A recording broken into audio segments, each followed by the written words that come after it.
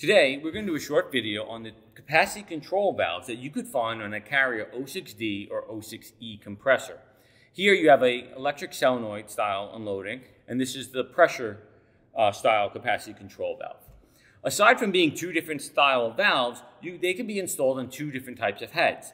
A suction cutoff style unloading, which is the newer type, and the hot gas bypass unloading. Here on this electric solenoid unloader, you can see that there's a piston installed on the bottom. This would be set up for a hot gas bypass style unloading head. This one, which does not have it, is set up for a suction cutoff style unloading head.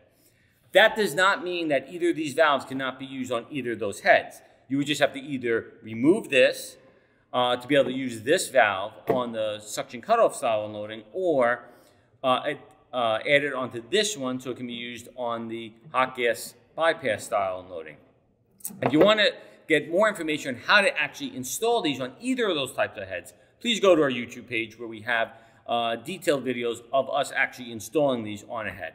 Today, I'm just going over the two different types and some of the particulars, and which can be applicable for each. So with the solenoid style unloader, it's controlled obviously by a solenoid coil. On the pressure style unloading, at the top, you have the control set point adjustment nut, which can be screwed up or down. When it's fully down, it is set at 85 psi-G, and then you can read the instructions based on how you unscrew it, and it'll go from 85 to 0. On the side here, if you take this cap off, there is the pressure differential adjustment screw. And that's all this is how you would set this. As I said, this one is controlled by the solenoid coil.